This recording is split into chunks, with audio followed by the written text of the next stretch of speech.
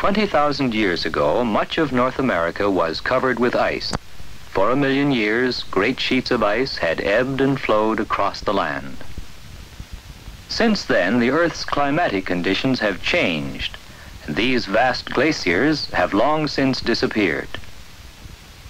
In some areas, the climate still remains cold throughout most of the year, and large quantities of snow accumulate.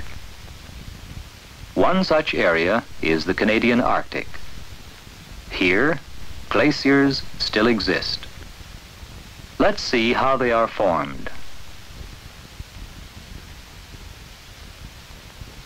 Seen through a microscope, fresh snow crystals look like this.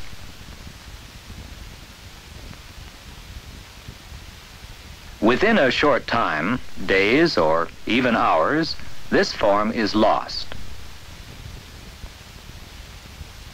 The crystals gradually become more granular and fit together more closely. This is known as fern or corn snow.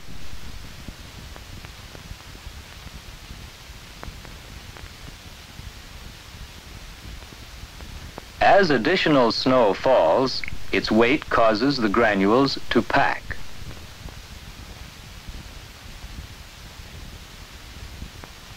Over the years, under increasing pressure from the accumulating snow, they merge into clusters.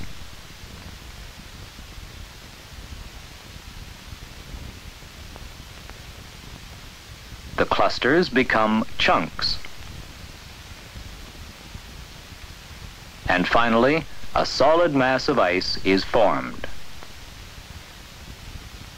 By now, due to its own great weight, tremendous pressures are present within the ice. The ice is under stress.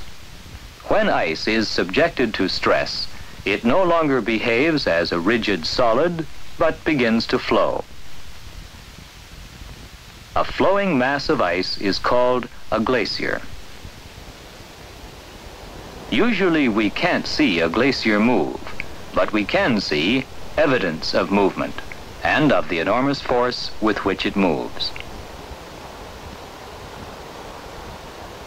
Rocks that fall on its surface may over the years be carried many miles.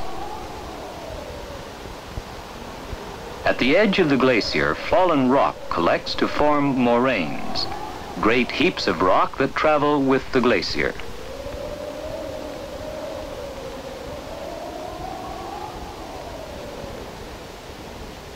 The center of a glacier moves somewhat faster than its edges. This difference in pace produces flow lines in the ice.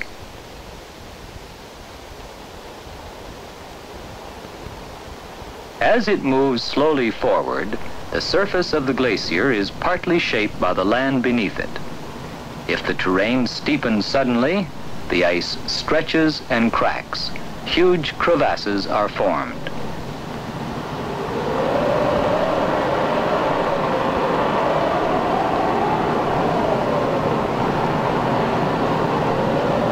Where the land levels off suddenly, the ice may buckle and form pressure waves. At the snout, where the altitude is lower, the glacier is subject to warmer temperatures and the ice melts away. Loose debris scraped from the land beneath the glacier and embedded in the ice is deposited to form a large mound or terminal moraine.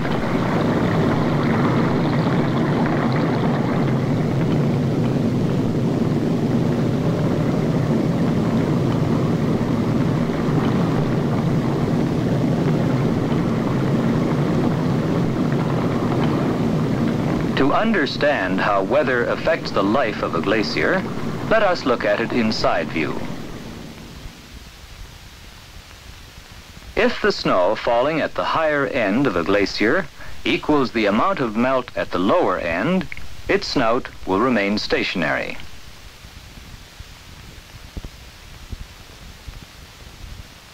If the amount of accumulating snow is greater than the melt, the glacier will increase in size and its snout will advance.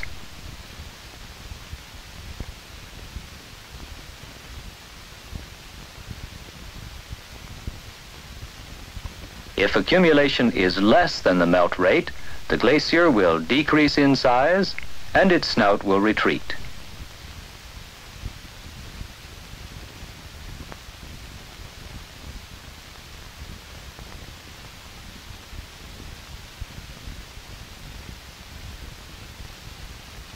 But regardless of the balance between accumulation and melting, the glacier ice is always in motion.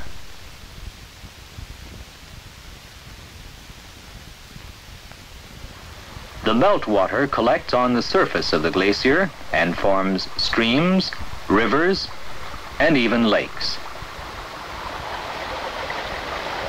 This water flows down the glacier and plays a part in shaping the land.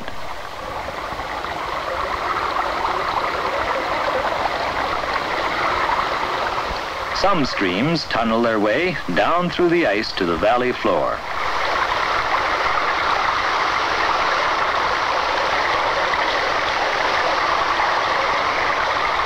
At the snout, the violence of the onrushing water cuts through the moraine deposits.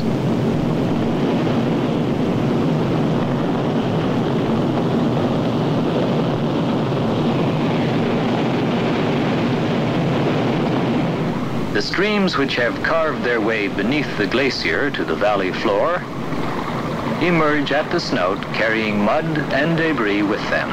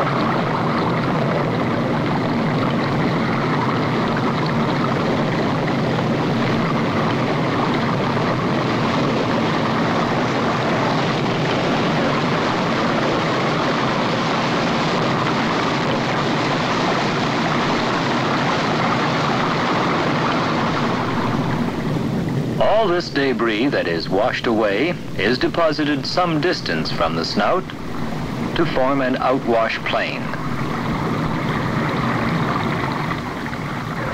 The ability of glaciers to move materials in large quantities has played a part in shaping the face of North America. During the Ice Age, vast areas were swept clean down to bare rock. The rocky debris that was removed was spread over great distances. The action of the ice and the water it produced as it melted away brought many new features to the landscape. This strange formation is an esker, the accumulated debris of an ancient subglacial stream. Grooves were rasped into solid bedrock by boulders trapped and carried beneath the moving ice. The boulders, or erratics, were carried for miles before the ice finally melted away.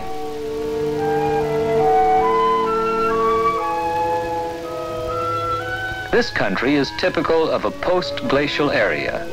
Its soil is stony, its hills have been smoothed down, and its valleys filled and leveled by glacial deposits.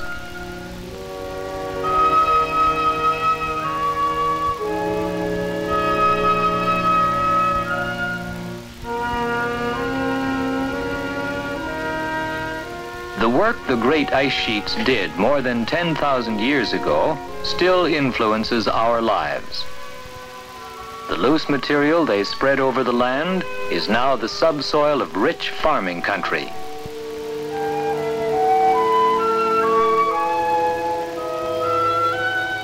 The vast glaciers of the Ice Age have determined to a great extent the pattern of man's settlement in North America. Ice is now a substance which we are aware of only in winter. But a slight change in the Earth's climate could once more bring into being those vast sheets of ice that can change the face of a continent.